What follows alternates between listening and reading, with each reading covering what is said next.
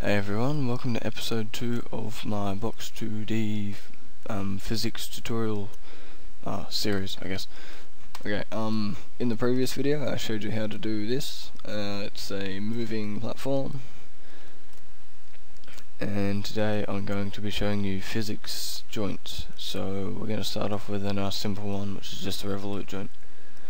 Okay, so if you don't have this set up, then you can go back to the first episode and just learn how to do it there, although you don't necessarily have to do that because you can apply the same technique to whatever you want, really.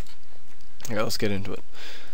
Okay, so to start off, I'm just going to make a sprite for a new object, and I'm just going to call it SPR plank. It's just going to be like a plank of wood. Okay, so file new.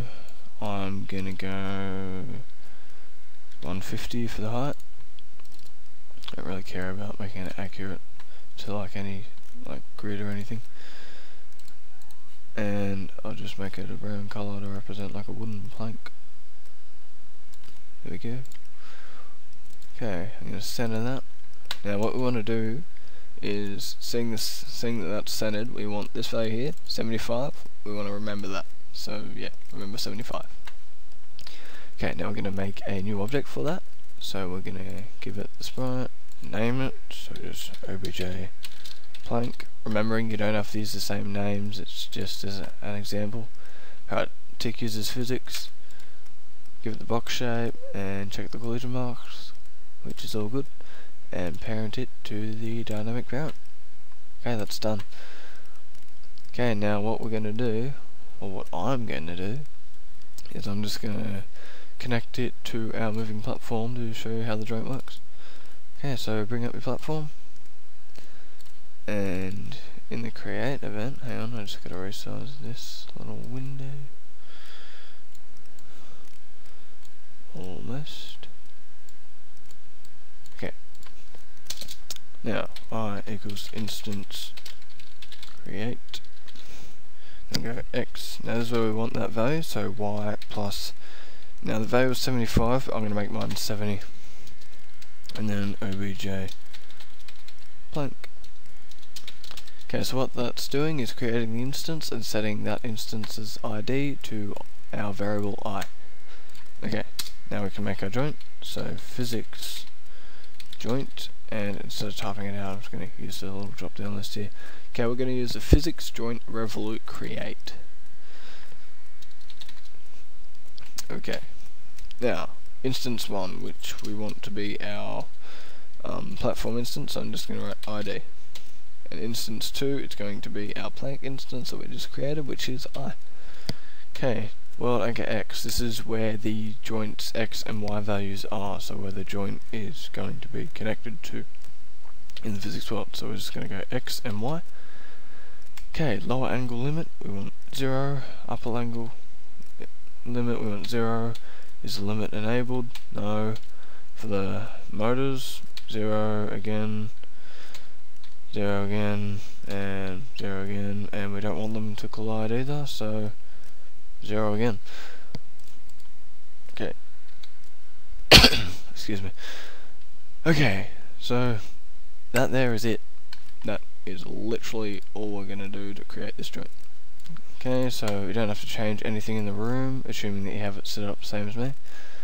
And we can just run it, and it should work. No guarantees, but should work. And there we have it. We've got our plank object hanging off the moving platform object. Now, as you can see, when the platform hits the turnaround point, it kind of gets a boost of swinginess stuff.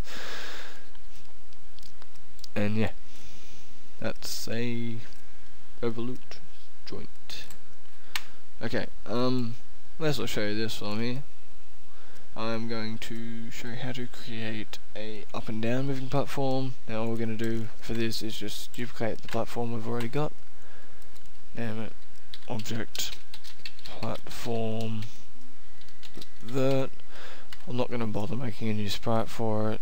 I'll just double check the collision shape. Okay. And go into the create event, and that's okay. Alarm 0 is just the can. Okay. Now instead of setting the speed X, we want it to be speed Y, and speed Y there as well. And from there it should just work. Okay, so just change those to variables, it should work. Now I did leave the plank object attached to it as well, so we can see how that goes moving up and down. Okay, so I'm going to put the marker for this one all the way at the bottom, and then I'll just plop that in between this marker here and that one there, and there we are. Yeah, so running that, it should work.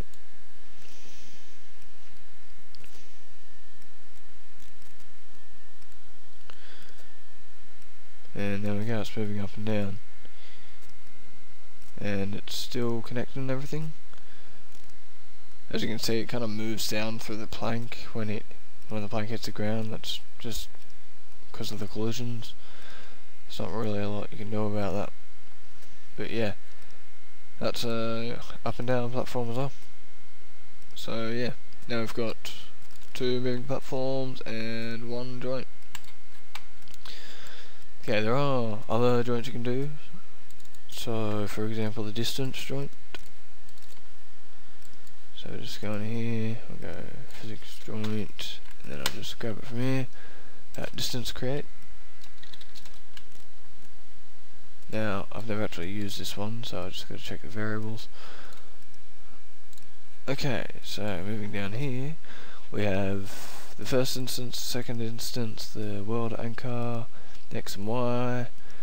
We've got 2 world anchors and the collide instances. So okay, I get this. Okay, so basically we're just going to keep this the same. Okay, so instance 1 is ID, instance 2 is I. World anchor X is X and Y, but in this one we've got to have 2 world anchors, so we're going to set the second one to I.X and I.Y, and then we won't collide them, so set that to false. Now, from memory, what this does, it creates a joint where like the distance between the 2 points that we just set is maintained the whole time. From memory, it doesn't allow movement like up and down between the points, but it might, so we'll find out. Okay, so yeah, just run that.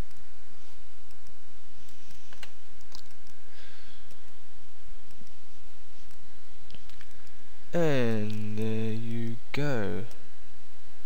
So as you can see, it's kind of swinging around there. I've got no rotation in it, so to add rotation, we'll just give it something to hit. Oops. Okay, so I'll just stack these up, I guess. That'll work.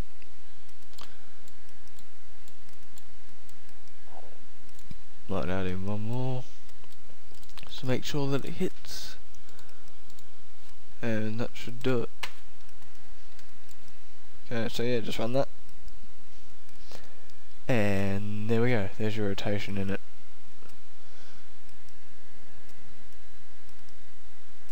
So as you can see, it's not connected to the block specifically, but it's maintaining the distance between the 2 points that we set. So yeah, that is the distance joint as well. Let's see what other joints we got.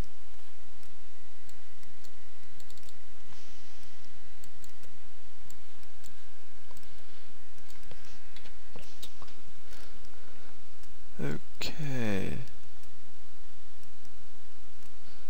Now, I haven't used any of the other joints, so that's all I'm going to show you for this tutorial. Okay. As usual, hope you enjoyed watching the tutorial, hope you learnt something. Once again, subscribe if you want to see more tutorials, like the video. Again, as I said in the previous episode, I've set up a Facebook page if you like that too, that'd be nice. If not, whatever, doesn't matter all that much. But yeah, hope you learnt something, and I'll